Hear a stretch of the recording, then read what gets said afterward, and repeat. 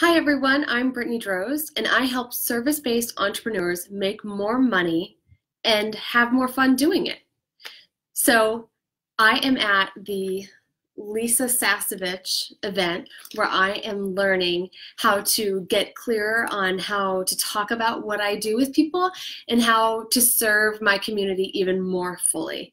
And what's really exciting about that is I get to really focus on what is it exactly that I do with people that really helps them transform or change the way that they operate in their business, the way that they see their life, and really what they see as possible for themselves.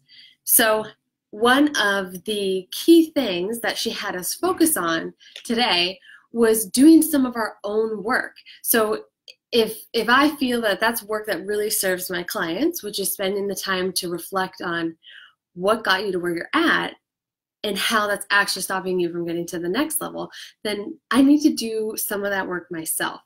So today I focused on that first step, and if you are a one-on-one client with me, you have seen me pull out this worksheet and pull out these questions several times because I'm a huge believer in that reflection is the only way that we can understand how we want to move forward. So everybody wants to jump into visioning first. I've seen so many workshops about how to envision your future, like create a vision board, how to set goals for where you want to get to.